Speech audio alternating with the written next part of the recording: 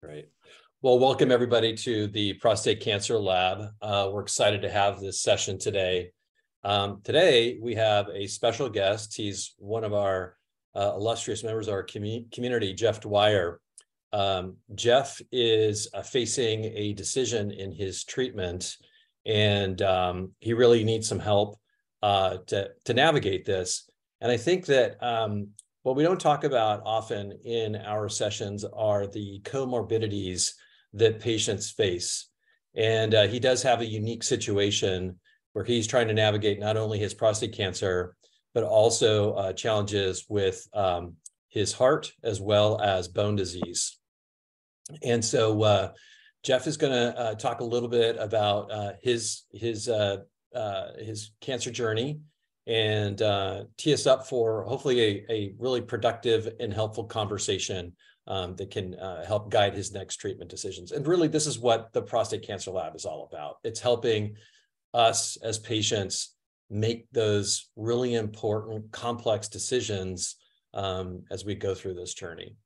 And so just as a reminder, the information and opinions expressed in this website and the platform during discussions and presentations, both verbal and written, are not intended as healthcare recommendations or medical advice by the Prostate Cancer Lab, its principals, presenters, participants, or representatives for any medical treatment, product, or course of action. Always consult your doctor about your specific situation before pursuing any healthcare program, treatment, or product. And so that was the official legalese. Brad, that was actually the official statement. Brad does a nice job just narrating that. Anyway, so thank you all again for joining. And Jeff, really looking forward to— The other disclaimer, Brian, is the fact that everything you can say can and will be used against you in a court of law. That is— Yes, thank you. I have to update my standard language. I think I'm using some old copy here. So anyway. Thank you guys. And Jeff, I think you should be able to take control and present your story. So just to make that point, so anybody who is not who is interested in remaining anonymous, please hide your name, disguise your name, turn off your camera, whatever it might be, because everything will be made public that is said here today.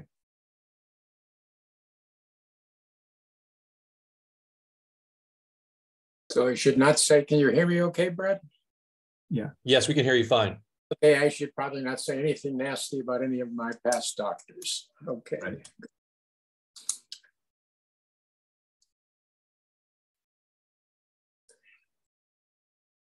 Okay, for you that haven't read what I've said in emails, I was diagnosed with prostate cancer in May of 2019.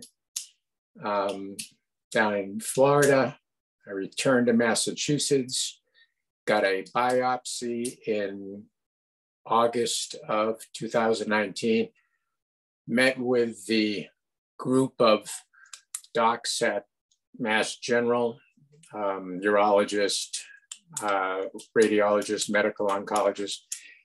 By then I'd read a couple of books about prostate cancer and talked with a group of friends of mine who had it and had been dealing with it for several years, and decided when I got the Gleason 910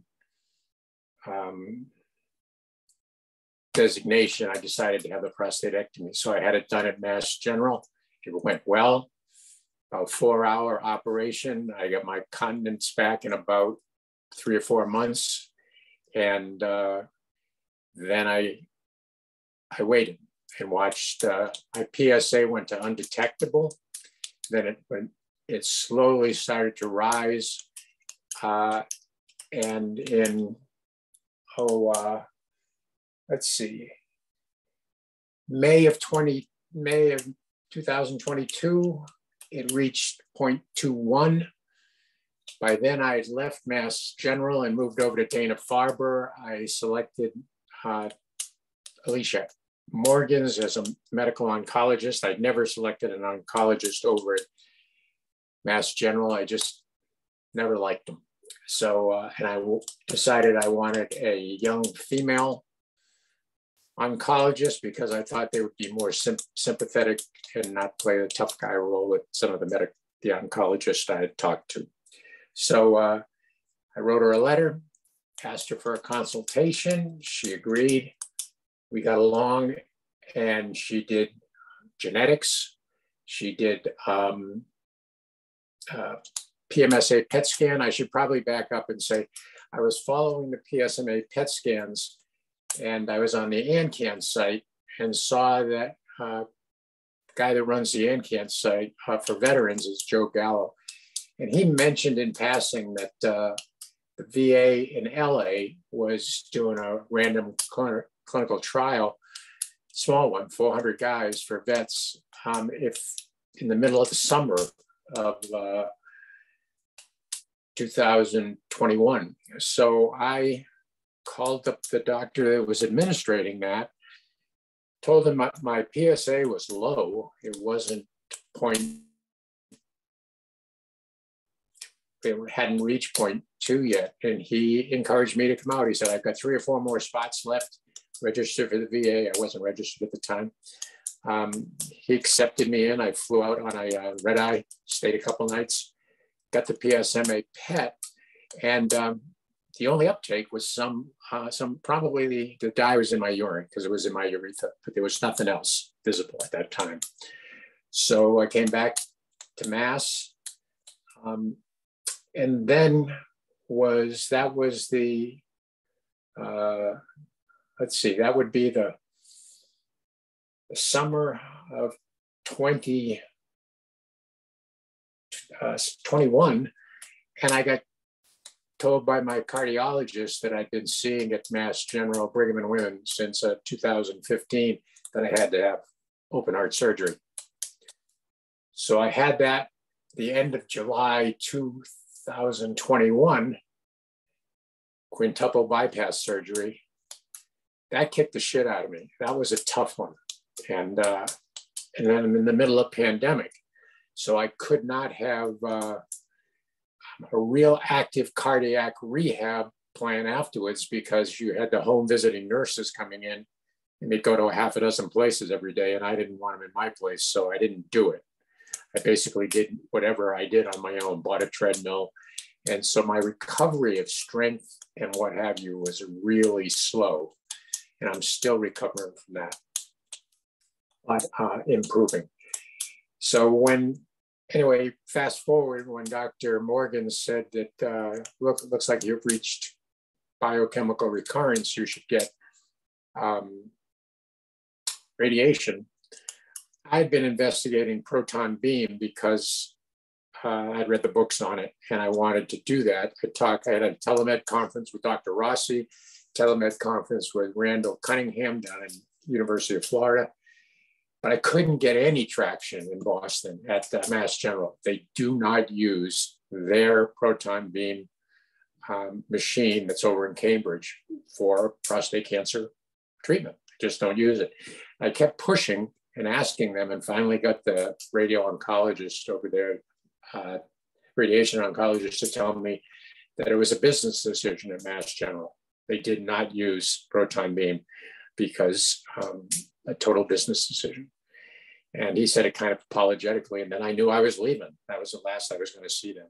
So I went over to Dana-Farber. So when Dr. Morgan's said I needed radiation, I expected pushback. They're across the street from Brigham and Women, from her when I told her I wanted a proton beam, and I had targeted the Roberts Center at Philadelphia. I didn't get that. She said, I know Dr. Vapawala there.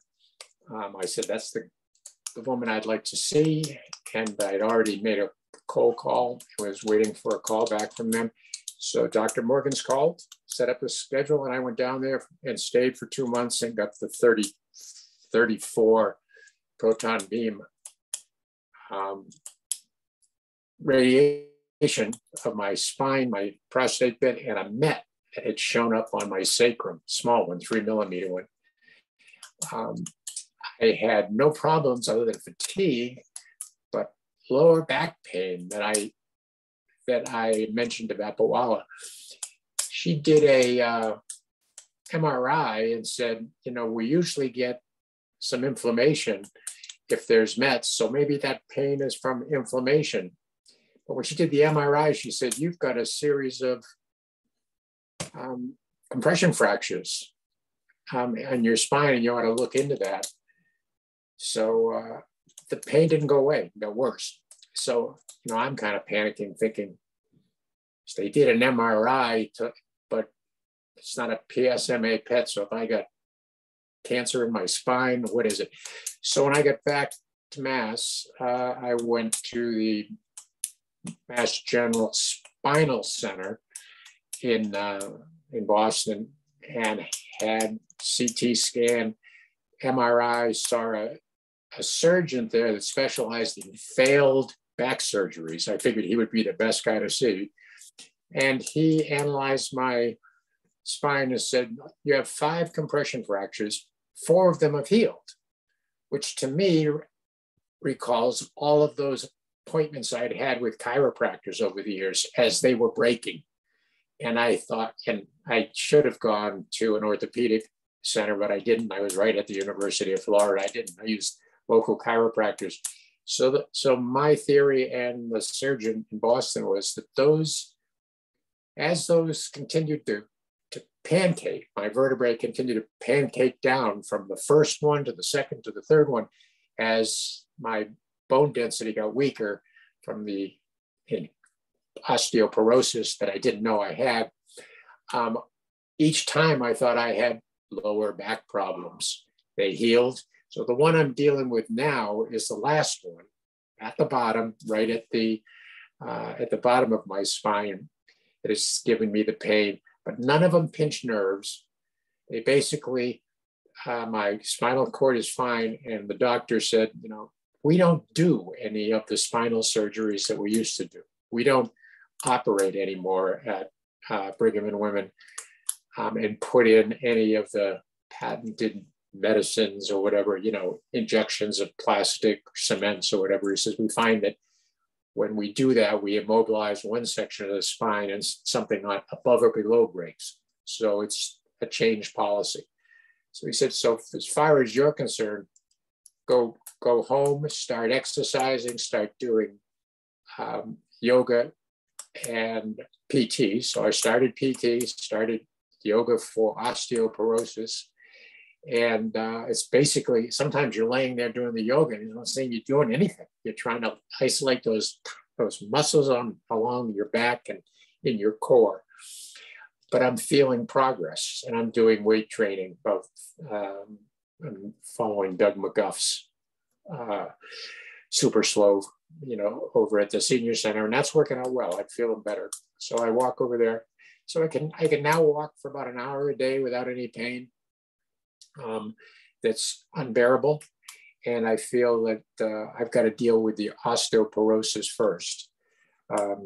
Now, talking with Alan Morris by email recently, I guess I'm in a zone called metastasis-directed radiation. And from what Alan explained to me, he said, you haven't reached your biochemical level a second time. And he studied my PSA. My PSA nadir now is 0.14. And it's been that way for 6 months. And now it's starting to rise again. It's up to 0.21. But as far as from what Alan explained to me, he said, when you reach it again, it will be 0.28, not 0.21. And he explained to me that and maybe all you guys know this, but I didn't, that the proton beam or proton beams that occur during radiation of the spine and the prostate bed, they keep killing the cancer when it gets ready to divide again for anywhere from 6 to 18 months. So at this point, it's probably still killing the cancer because I haven't been a year from that treatment. My treatment ended the first week in October of 2022. So I haven't been a year since that stopped. So at this point, Dr. Morgans and I had a telemed meeting. I'm going to start getting monthly PSAs, and we're going to revisit a PSMA PET scan, probably the end of October or end of September or October, because what Dr. Morgans has told me, Medicare will pay for PSMA PET at Dana-Farber annually for somebody that's got the profile of prostate cancer that I have. So that's where I am now. If Dr. Morgans wants me to go on, I've really shied away on no hormones at all because I was concerned with the effects on cardiac. So with my heart stuff, so I stayed away from it. And if I was going to use it, I've been leaning towards possibly using transdermal estrogen, estradiol, because it supports bone health. And if the cancer gets out of control, then I would move from that into that. And so that's why I've been investigating that. So that's kind of my kitchen table, seat of the pants plan at this point, right now. Okay, yeah, there you go. That's my homemade prostate cancer PSA spreadsheet.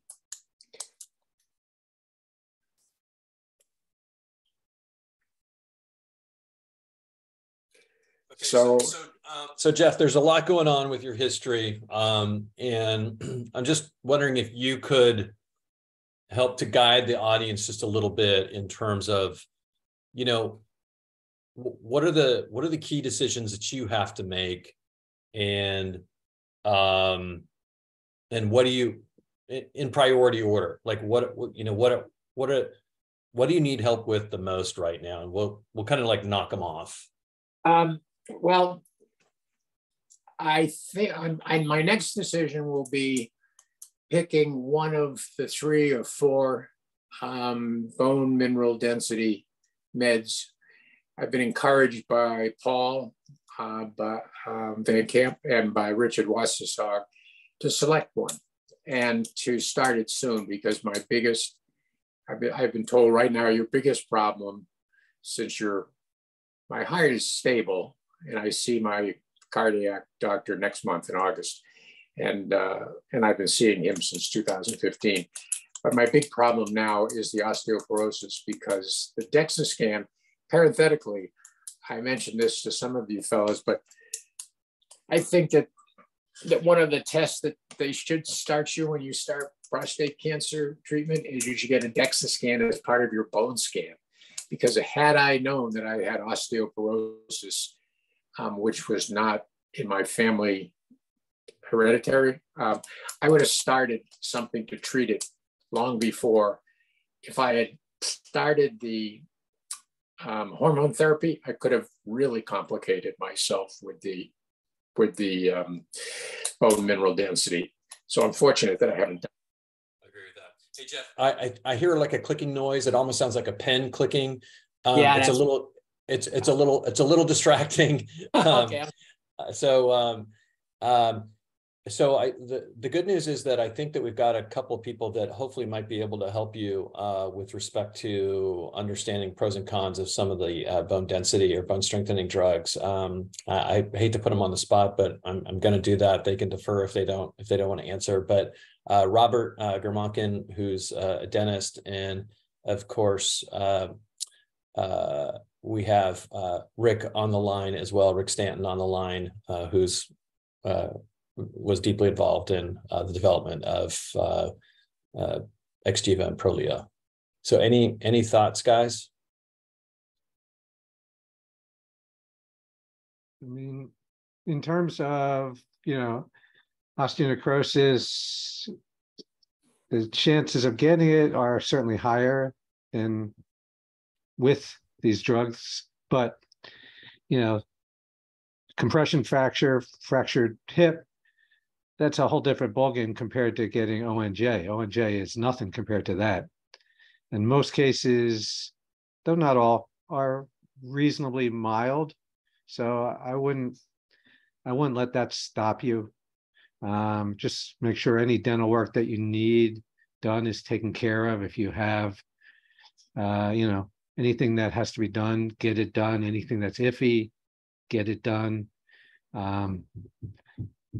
What makes the most likelihood of getting ONJ, osteoporosis, the jaw, is any kind of dental treatment that is invasive, extractions, gum therapy, anything that's going to need to have remodeling of the bone, and or it can have infiltration of bacteria into the bone. I had my fourth crown replaced yesterday, and I have next Thursday the fifth one. And once they've removed the crowns, removed the decay underneath, put the crowns back on. So by the end of August, I should have all the dental work up to date that I had postponed during the pandemic. Yeah, and then you want to just make sure that you have really good oral hygiene so that you don't get future problems. I think I sent you an email about, fluoride, prescription fluoride treatment. And I got that prescription yesterday. Okay. Yeah, and just, pristine oral hygiene. Yeah.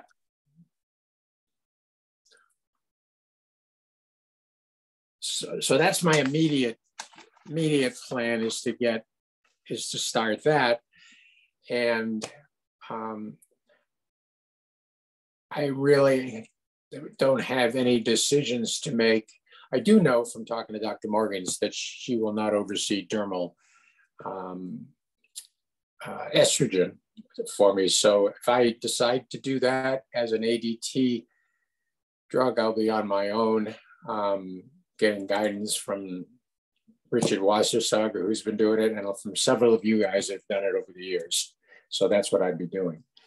And I've gone to a neuropath to be able to obtain the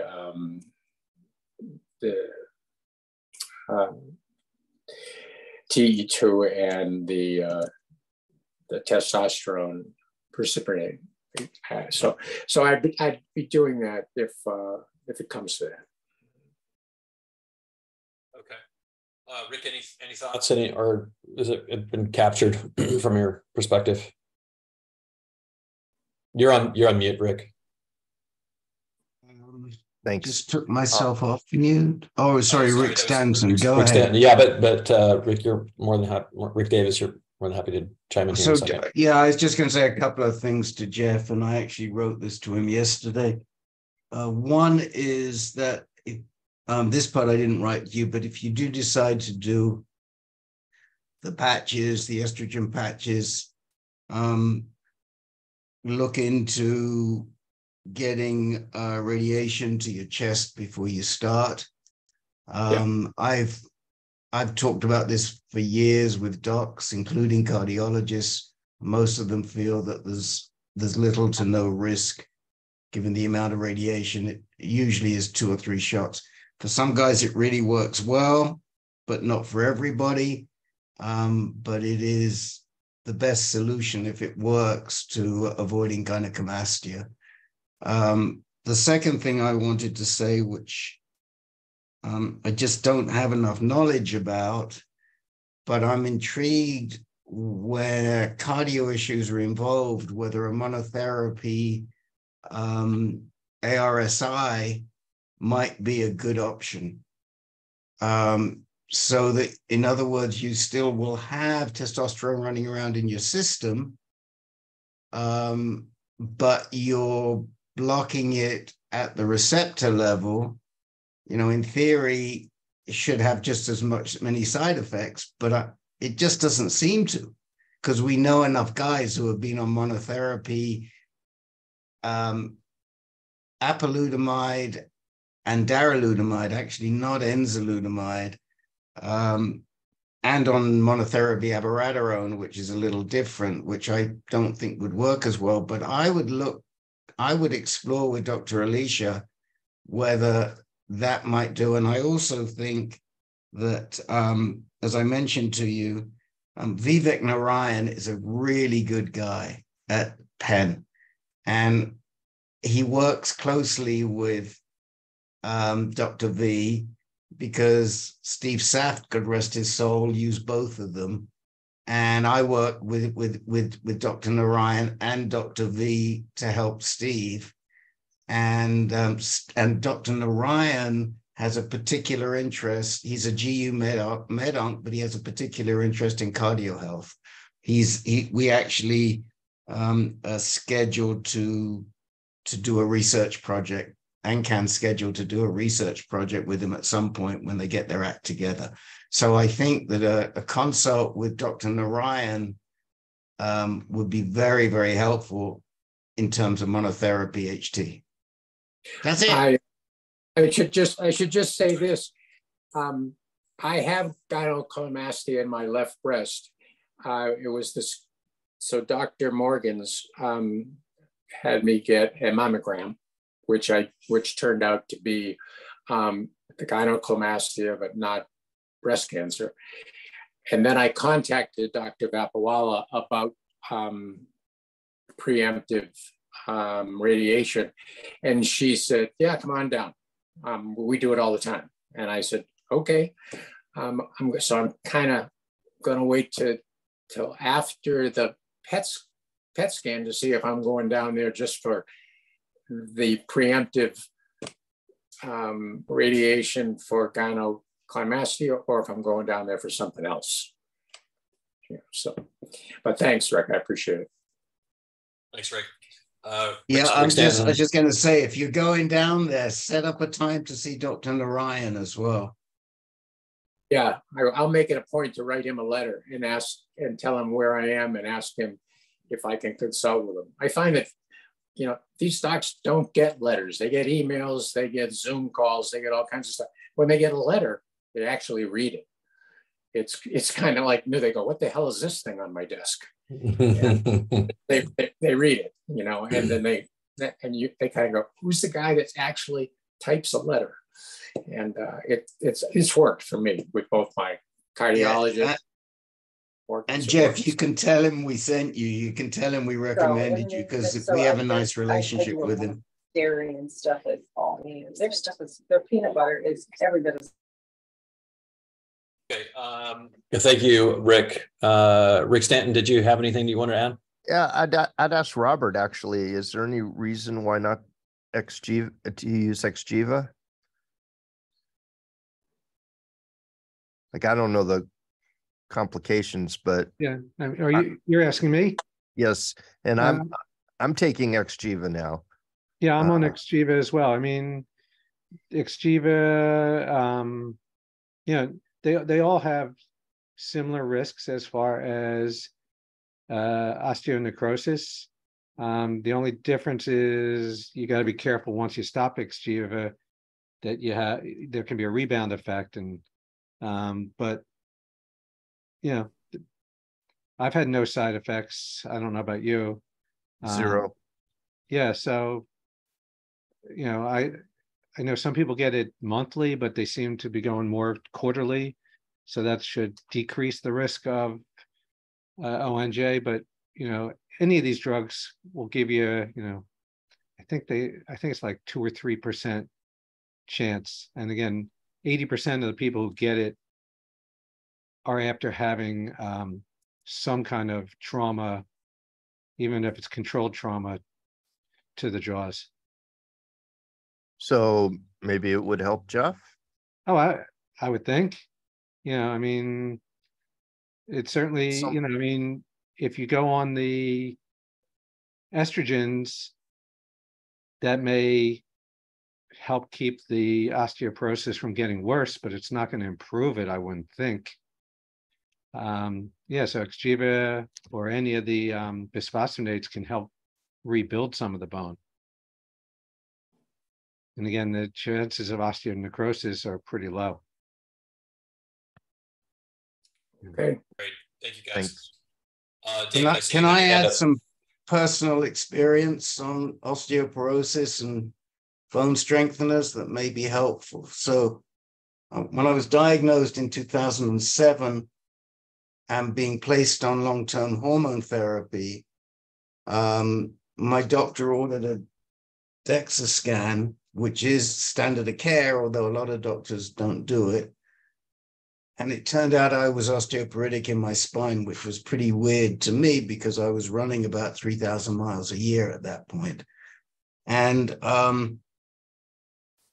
I got, because there wasn't any clear metastasis, in my case, it was micrometastasis, I got 3 infusions of Zometa over 2 years, one at the beginning, one in the middle, and one at the end of the 2 years. And I also changed my exercise habits and specifically worked to put stress on my spine in my exercise.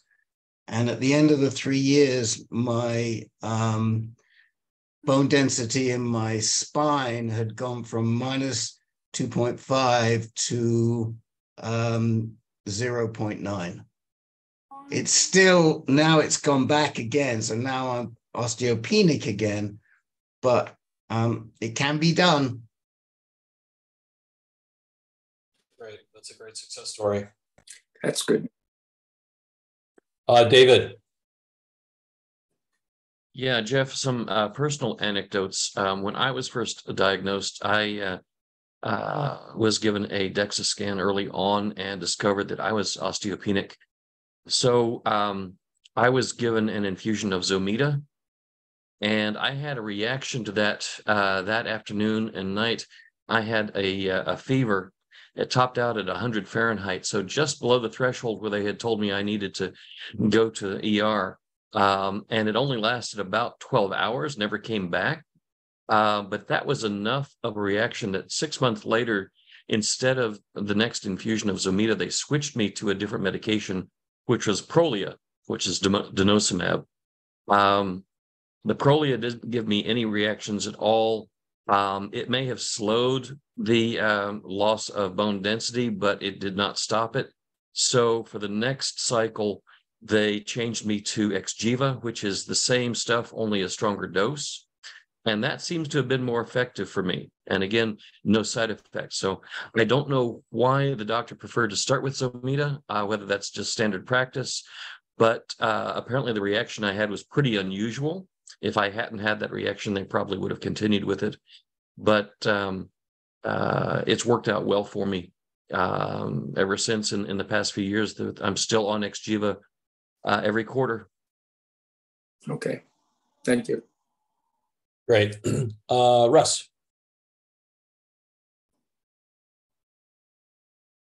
Russ, I'm not sure if you are. Yes, I am. I'm trying to mess with my headphones. They're not working. My wife is working in the room, so I did it. Yeah, I have a lot of thoughts about that. I did transdermal estrogen therapy, and I did it by myself. My MO was monitoring me, but I was doing it 100% myself, and it's really not very hard to do.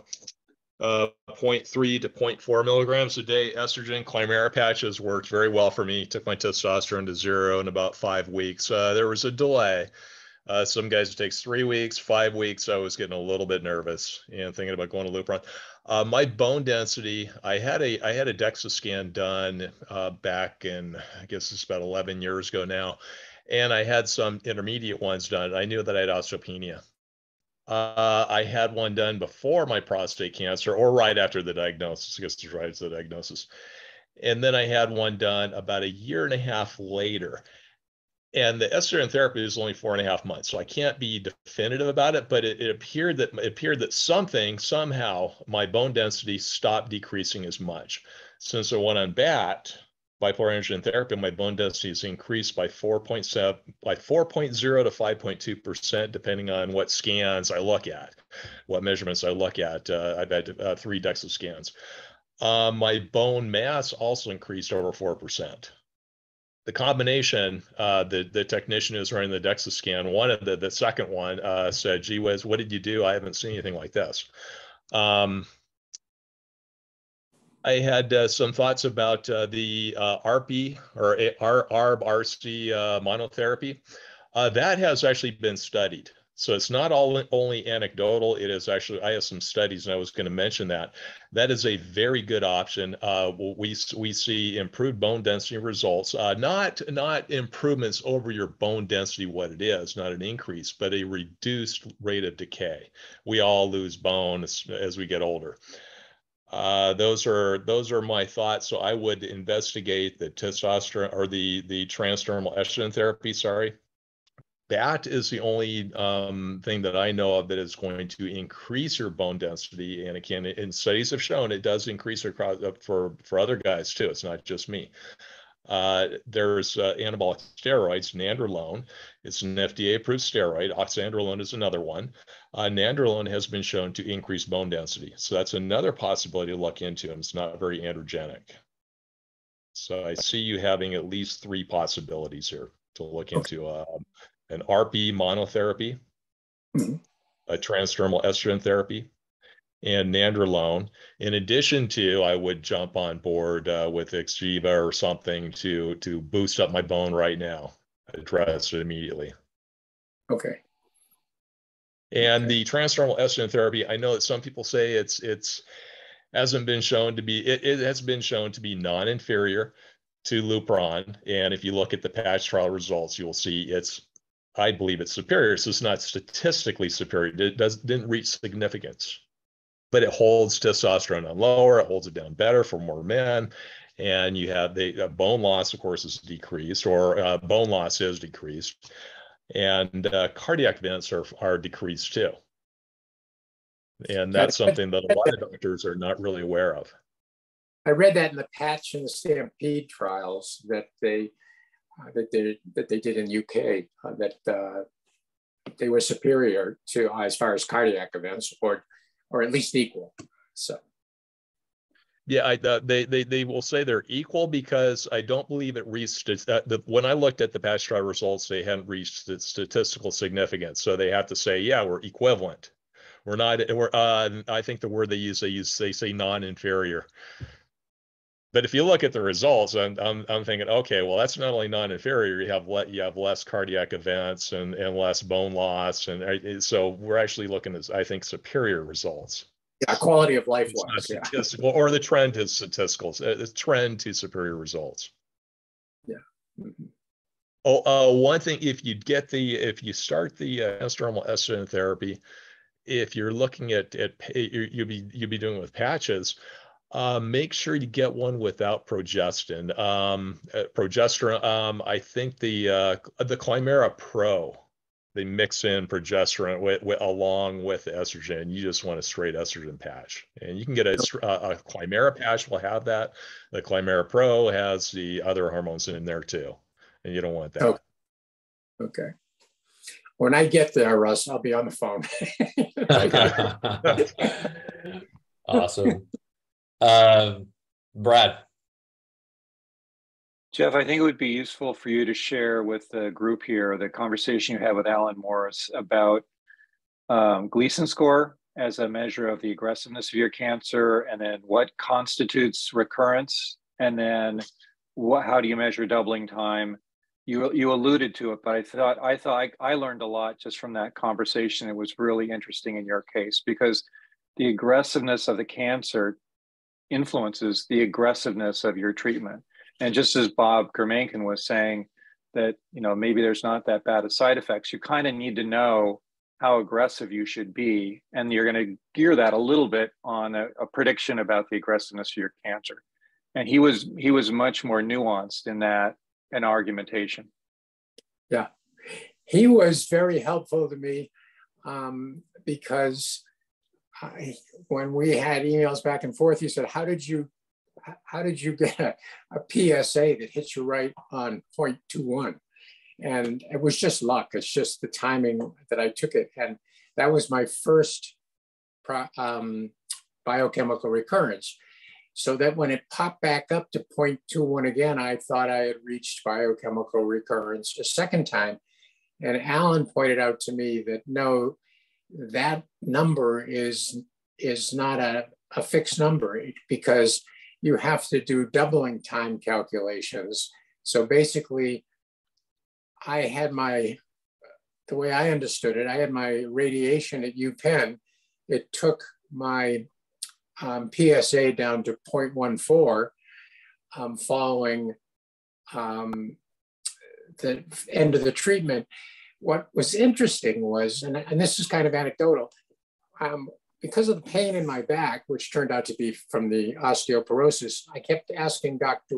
Vapawala every week when I met with her, was this normal to have pain? And she said, no, you'll have inflammation pain if you've got Mets, because that's normal, but the pain you've got doesn't seem to be normal. So that's why they went hunting with the MRI. But then when I was leaving, she said, don't get a PSA for 6 months, because she said, you're going to have a spike in PSA. And we encourage our people when they've had radiation therapy, not to even look at PSA for 6 months or even longer. So I assume that she and Dr. Morgans were talking because, one referred me to the other, but they weren't. Because when I got back to Massachusetts, there was a PSA order at my local affiliated hospital to MGB. So I got a PSA and it was higher. And I just assumed the two professionals were talking. It turns out they weren't. And so I watched my PSA go high, then down, and then climb up to 0.21. And Alan Morris explained to me, he said, that's an arbitrary number. He says, he looked at my PSA chart that I showed you guys, and he said, I think your native PSA since your biochemical recurrence is 0.14. You've had it now steady there for 6 months, and now it's up to 0.12. So it's risen, 50%, but it has not risen up to another biochemical recurrence. You have not reached that yet, which was a very nice thing to hear. He said, really, if you look at it and do the rough arithmetic, you won't reach biochemical recurrence until it's roughly 0.28 or greater. So, which could be, in October, I'll be a year from that radiation. And he explained to me that your radiation therapy is still killing your prostate cancer cells where in the targeted area, which no one had explained that to me. Nobody, not Vapawala, not Morgans. Maybe they just assumed that I knew it, but I didn't. So I came away from that discussion with Alan Morris feeling encouraged that my PSA may just stay at a certain level and may not go rapidly up right now. It might go up tomorrow, but right at this point in time, it doesn't seem to be. So let me just summarize this, where I think whether this leaves us is that you thought you had a recurrence. And if you have a recurrence, then you need to go get on some prostate cancer drugs like androgen deprivation therapy. But he challenges that very premise and says, I'm not sure if you've had a recurrence yet. You could still be cruising along sideways, and you don't need to get any prostate cancer treatment at this moment. And so worry about your other comorbidities, worry about your bones or worry about your heart. And you're saying you maybe don't need to worry your heart. So this is pretty important in guiding your next steps, if I'm understanding correctly. Yes, and I had the same guidance from one of my friends' wives who has been overseeing his prostate cancer treatment. And she felt the same way. She said, you know, I just relax. You haven't recurred yet. And of course, I don't listen to anybody, and I just keep reading, but I keep looking and wondering where I am. So we'll, you know, it'll be interesting to see what happens, you know, with the next PSA, and then whether or not it's probably Alan's final email to me last night at 11 o'clock or something. I mean, he's been terrific. He said, get your PSMA PET if you can, because that's, if you absolutely are, I want to be on top of it to see if there's anything there. And Dr. Morgan said that at least at Dana-Farber, they will get some pushback from Medicare under a year, but over a year, they don't get any pushback for getting PSMA PETs. So I'll probably get it sometime in the fall. I feel like I should echo Rick Davis's comment. I'm getting PSMA scans quarterly. Medicare's covering them. So I think Rick really would hit the nail on the head there. And then the second thing is, at least when PSMA scans first started, it's only a few years old, right? Yeah. End of December 2021. Yeah. I was told at UCLA that if you have a PSA under 0.6, there's a pretty good chance that they're not going to detect anything. So just a couple of things that I think is true. What was interesting, when I went out to the Veterans Administration in LA in the summer of 21 for that trial, Dr. Barani was his name. And he said, I've seen men with METs with PSAs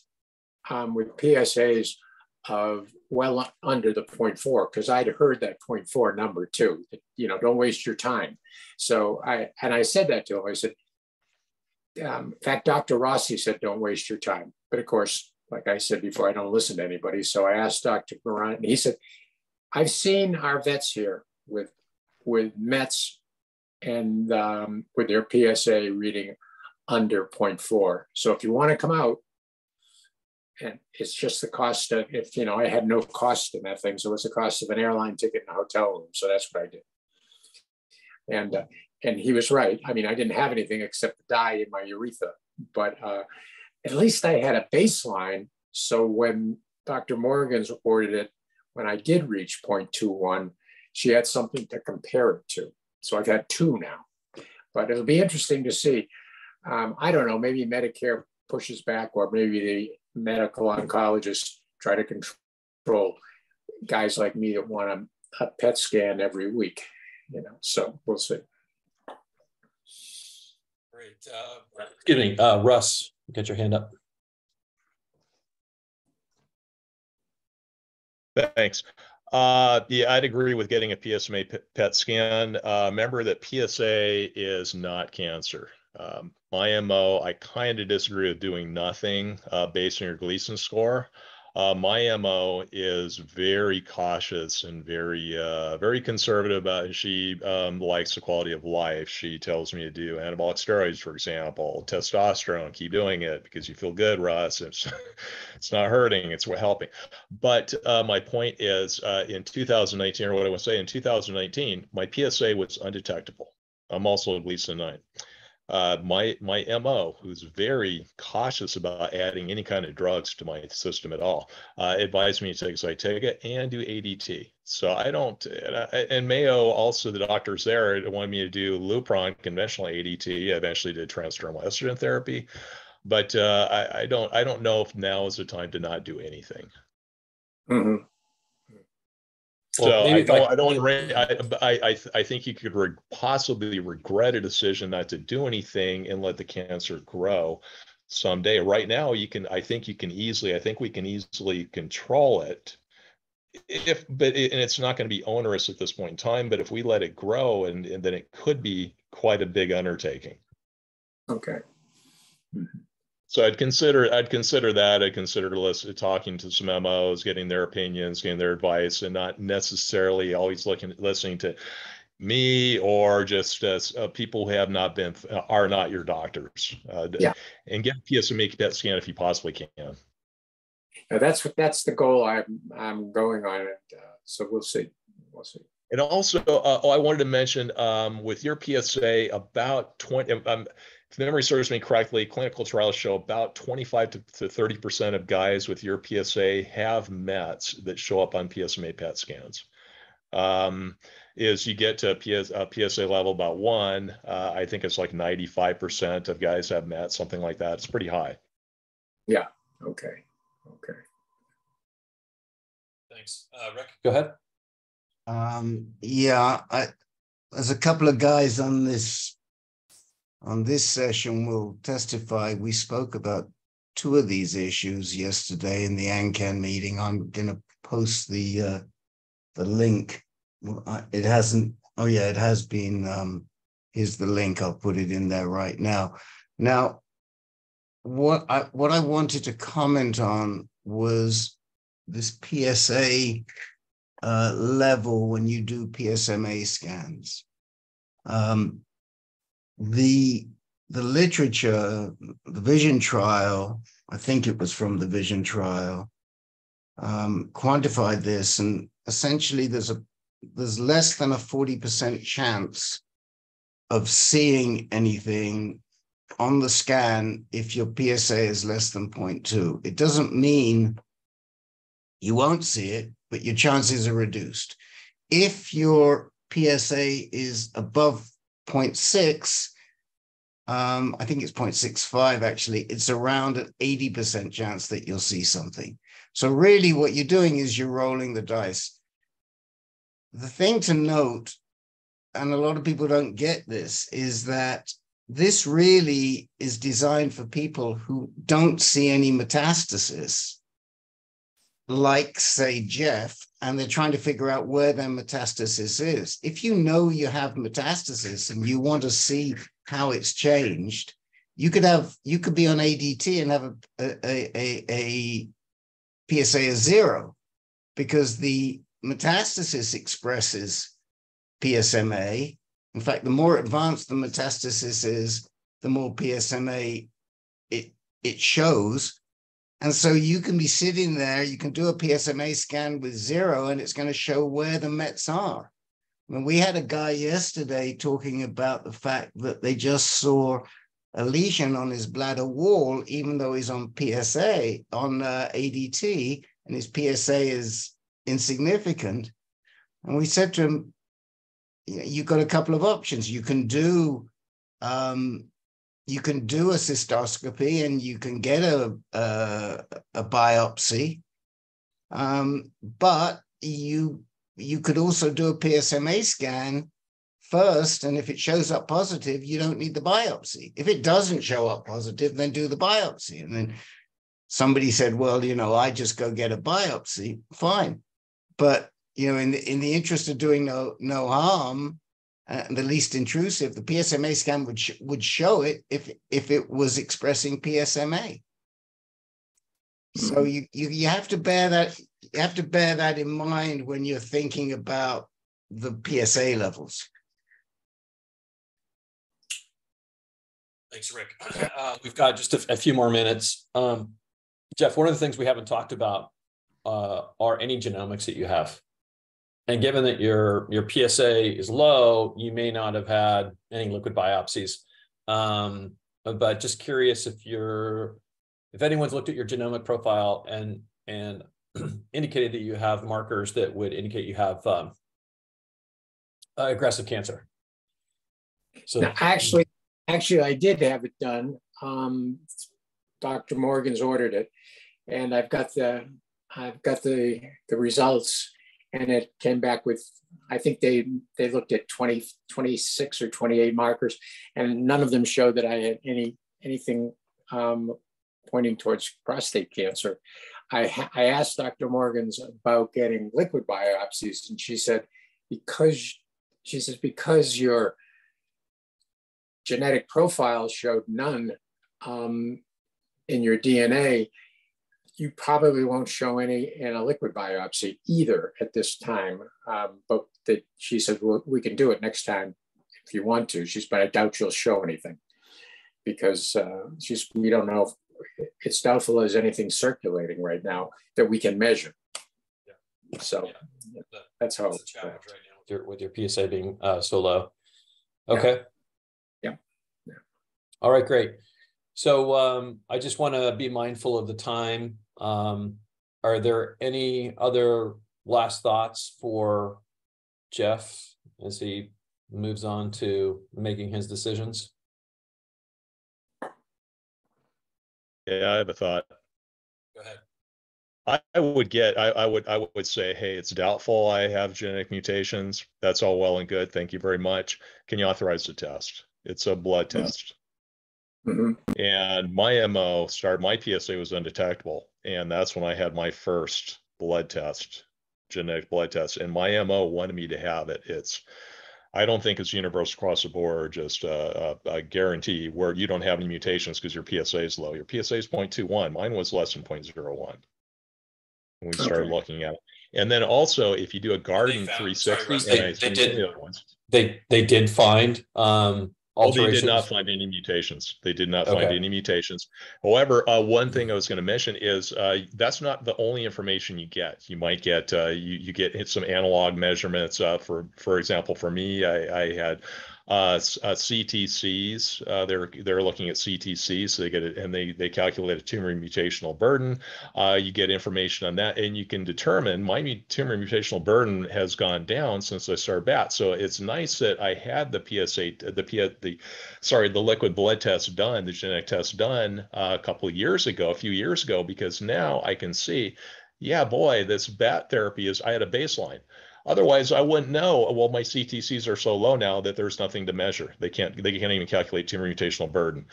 But I wouldn't know that it hadn't existed 3 years ago. But now I know that because I have a baseline. I know that, yeah, I've made some important progress. Okay.